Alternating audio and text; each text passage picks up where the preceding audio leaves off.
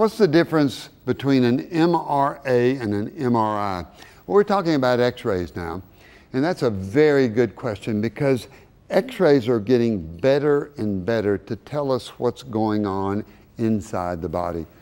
Normally, we used to have just a regular x-ray, and it would give us a lot of good information.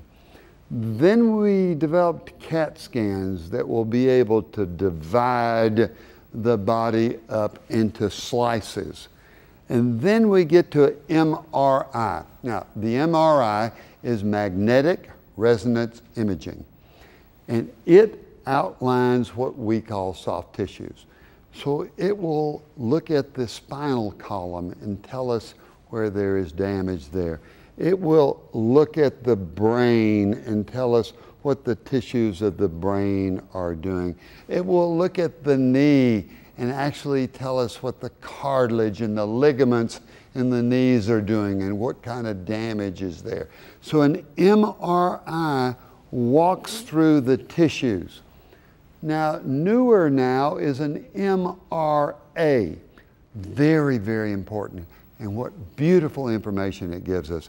That's called magnetic resonance angiography. That means it outlines just the blood vessels. So if we want to know what the blood vessels are looking like in the head, we can get an MRA. It will tell us if the vessels are narrowed from hardening of the arteries. It'll tell us if there are aneurysms in the blood vessel.